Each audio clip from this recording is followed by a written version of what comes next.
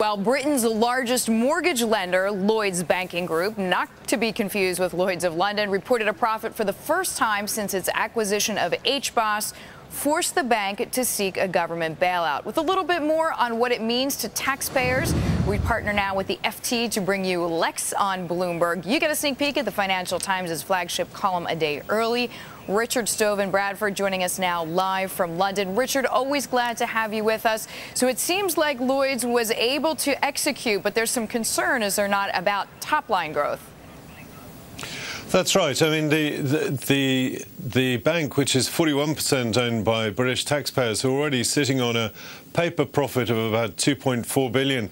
It's turned into profit in this first half, mainly through provisions falling in its lousy property lending book. But it's also managed to cut out a good amount of costs, and it's also improved its net interest margin. But top-line growth remains a worry. Eric Daniels says that it's proving quite hard to lend to business. And when the CEO says it's hard to lend to business, you can tell he's not just playing to the government, which wants him to lend more to business. Net lending is in fact pretty flat. Gross lending's up, but net lending pretty grim.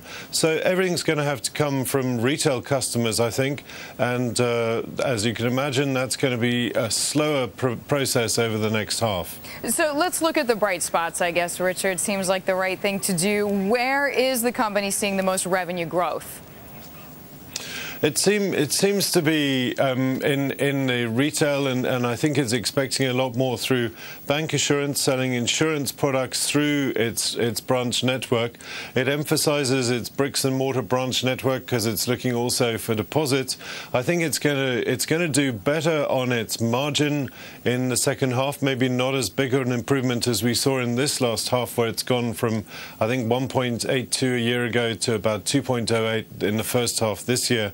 But I think we're still going to have trouble. There's going to be a core business banking group that it's going to have to rely on heavily, but it's also exiting a business banking book which accounts at the moment for about 20% of revenue. So it's just going to have to run a little bit harder all across. Richard, we're familiar with this connection between taxpayers and the bank. So what does the latest mean for UK taxpayers? Sorry, I missed that. I was going to say, what is the connection, or what does it mean for UK taxpayers? We have about 15 seconds left, Richard. Sorry to put you on the spot. Well, taxpayers are basically, the government bailed this out. They paid 20 billion and they're sitting on a 2.4 billion profit. We just need a lot more capital, though, before it can pay out to taxpayers again. Thank you very much, Richard Stovin-Bradford, joining us there from the FT from London.